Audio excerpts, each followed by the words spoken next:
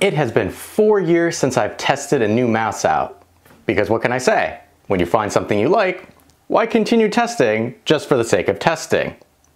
Hello, I am Wanderer001 and this is my review of the Logitech G203 LIGHTSYNC. This is very similar to the Logitech G203 Prodigy, but you might notice it's doing something that the Prodigy can't. And that's the big difference between the two. This one has an RGB lighting mechanism. This is what I'm going to call, and may get some flack for, a intro gaming mouse. It can be used as an everyday mouse, which is actually what my wife is using it for because she's the one who is in need of a new mouse. When I say this is the most basic of mice, let me show you the packaging that you actually get. Logitech has definitely streamlined the process. It's a cardboard box with basic information and the mouse itself. Speaking of the mouse itself, you are looking at pretty much just flat matte plastic all the way around. There are no grippy surfaces on this anywhere, and some people might enjoy that. I prefer a little more texture when I'm grabbing a mouse, but the flat matte plastic does offer a little texture to it. It's not rubberized or anything like that, but it is rough enough that you can kind of get a grip on it. As you can see, it does pick up sweat a little bit, and you can kind of see gloss from actual use. So it will show wear. That's not terrible in any way, shape, or form. The top of it, you have 4 programmable buttons. You have your left click, your right click, your center, which normally is to change your DPI out, and then your scroll wheel, which also acts as a click. Now, we'll bring that scroll wheel up into frame. You can see it is a little dusty, and that's the problem. This is rubberized as it has a center click but no left-right click. It is a nice large wheel, so you do have a lot to grip onto, and like I said, it's thicker than most scrolling wheels, so that is a nice feature, although as you can see, it does collect dust quite easily. As mentioned, that is your DPI, but that can be all changed in software, which we will talk about a little later. You have your left and right click, and I do like the very large channels that you have. You'll notice that there is a slight, if I can get that to focus right, a slight slope. So your finger kind of slides in there very nicely. And I'll show you the actual click sound of this.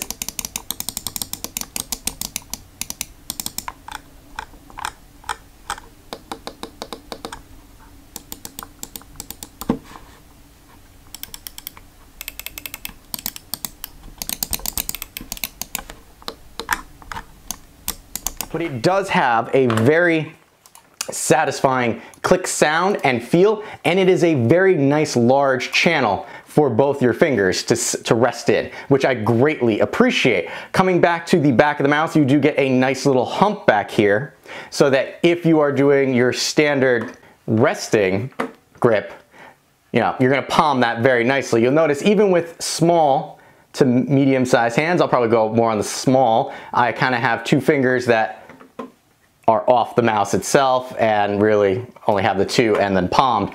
Over on the side, you do not have any real indent for the side of the mouse where your forward and back buttons are. These again are programmable and can be changed. They're easy to find, but they kind of blend into the rest of the mouse in that they're just smooth plastic. So I haven't found myself missing the buttons because, they're large enough, but they definitely don't have the tactile feel or rubberized texture that I'd be looking for something on the side. The right side of the mouse, there is nothing to look at, just the textured plastic as we talked about before. Front of the mouse, you have a wired connection. This wired connection here is plugged into my computer, so I'm not able to grab as much as I would like there, so that we get that nice cool lighting effect. The cable itself is just about 6 feet in length. I like the fact that it is not the braided cable. I never liked braided cables, so I'm happy that this is not braided. It's a nice pliable rubberized material, so you will get some bend. It is thinner than some of the mice that I've had in the past from Logitech, and I'm happy they're kind of shrinking that down, make things a little nicer. On the back, the big accent piece is the large Logitech G and swoosh back here, which is pulsating through the RGB possibilities, which will be covered in the software. Flipping the mouse over to the bottom here, we have 4 and 1 around the sensor, PTFE feet, which is pretty much like Teflon feet for smoother mousing. And the durability on these, supposedly by Logitech, is 250 kilometers. I can say as long as you're using this on a mouse pad, you should be fine. If you're using it on a slightly harder surface, you will wear these down a little faster. The sensor on this is not terrible. It's not great either for the budget price that you're paying for this. You're looking at a between 200 to 8,000 DPI with this particular sensor. Flip this over to go over some of the specifications, which I probably should have covered earlier. You have a height of 4.5 inches in length. You have a width of 2.4 and a depth at the highest point here in the back of 1.5. So it is a small to medium sized mouse. The weight is also 2.99 ounces or 85 grams. So it is a very lightweight mouse, like really, really light. There is no way to add weight to this via inserted weights. So just know that this is the package that you're getting. There is onboard memory with this, which will allow you to program all of your buttons and change the light sync. You've got two options with this. You either have the Logitech G Hub, which is generally what most people use with this, or there's actually the onboard memory hub that you can get from Logitech. So depending on what you actually want to do with this mouse, whether you're using it on your primary gaming device or if you're going to be taking this with you, you have two software choices. So why don't we actually take a look at the two software options that we can utilize with this mouse. We are going to start things off looking at the Logitech G Hub. Here we can see got my mouse plugged in. I select the mouse I want to activate. And here we have DPI settings. So you could set your points for DPI all along this bar. You could drag, drop wherever you need. You've got your defaults here. You can assign to a mouse. And then you have report rate per response. I have it set at 1000 right now. You can also select restore default settings for everything with the mouse. We're going to come over here to assignment because this is where you're going to be able to actually assign a option for all of the 6 mouse buttons. Obviously, you would select the mouse button that you want to do, and then you can come in here and you can select from a whole bunch of presets as to what that mouse button will do. You also have options for key binding and actions. Here you'll notice that it is accessible with Overwolf, Discord, and OBS, which is awesome. We also have the ability to create macros. So if you need to create macros for your MMORPG, here's how you can set up a new macro. Type the name of the macro. We're not going to go through that. Just know that you can create macros using this mouse. System, again, here we go. Lots of options for us for assigning system controls to the mouse. Moving along to the LIGHTSYNC, because this is definitely what you're here for. This is why you bought this instead of the Prodigy. We've got our presets. We have lots of different effects. So we can turn this off, we can cycle, or we can fix. So fix means you will, and this is exactly what it looks like on the mouse as I'm using it. Fixed is a solid state color. You can change that color as you wish. So if we wanted to make that red, there you go. Now it's fixed at red. Selecting cycle is what you were watching while I was filming. It's going to cycle through all the possible colors. You have your rate change and your brightness. Breathing, again, you could specify your color and it will do exactly what it's doing here. You'll have that fade in and fade out effect. Color wave, well, here we go. It's going to do a horizontal, in this case, color wave. We can do a reverse horizontal, but you'll notice that it's going to shift from left to right, color waving. Color blend, here you go. Blending of the colors. So blue to purples, reds to pinks. You get the idea. Moving on. Audio visualer, so this is going to be listening to your computer to match the sound that it hears, playing music, video games, things like that, and have your mouse visualize those sounds. You have your advanced settings here. I won't go through these, but just know that's what it's at. I'm going to go back to cycle just so we have something to look at.